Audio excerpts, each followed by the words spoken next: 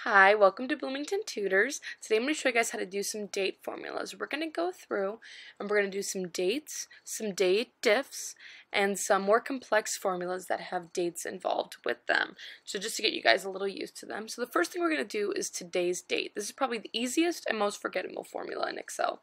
It's just today. And there you go, that was today's date when I filmed this. And so if we want yesterday, we're just going to use that same formula again. So equals today. But there's a little catch. We're going to do -1, and that -1 will take us back one day. There you go, that was yesterday's date. And using the same knowledge again, today, if yesterday was -1, tomorrow will just be +1. 3 months from today, same thing. Instead of doing +1, we're going to do a little +90 to get those 3 months in there. Okay, so those are those dates formulas. They're pretty simple, and they're generally going to be the same all the time. Now we're going to do some date difference formulas. If you're looking for the difference between two dates, it's the date diff formula. So the date diff formula goes early date, later date, month, day, or years. So it looks like here we're looking for the years. So just keep that in mind. So let's start our date diff. Now this formula does not have little little helper arguments at the bottom. You just got to memorize it. So again, it's our early date, which is the date they were hired, later date, today, and then month, days, or years. And we want years. So now let's just do the formula with that knowledge. Early date, later date, month, days, or years. So quote, why, quote, close.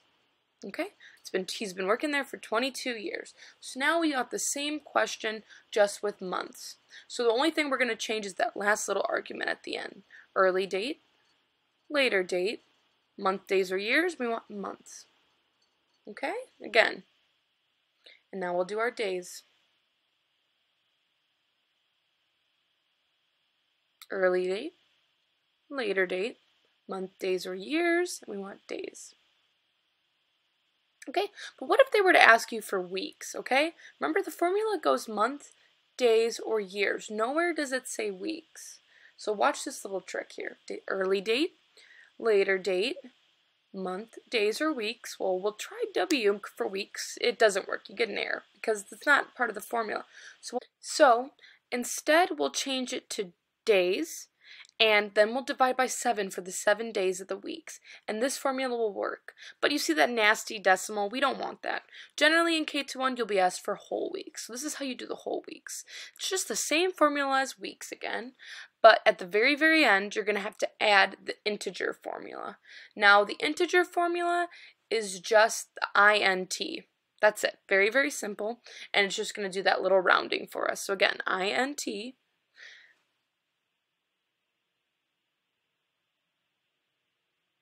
And there you have it, our whole weeks. Okay, so now we'll move on to some more advanced formulas. So what was the hire date of the first employee?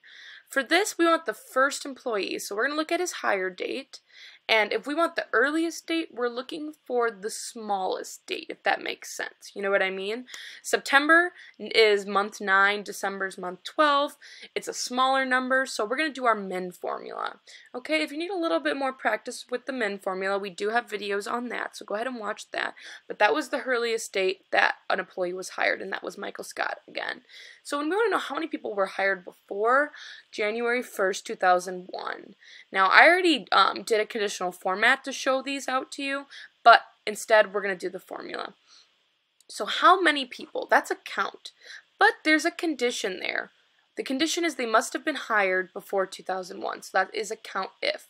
If you need more help with a count if, again, we have a video on that as well. So you pick your range, and then our criteria. Remember, count if criteria must always be in quotes, okay? So now we want earlier than January 1st, 2011. So we use our less than, and then we just type out the date. As simple as that.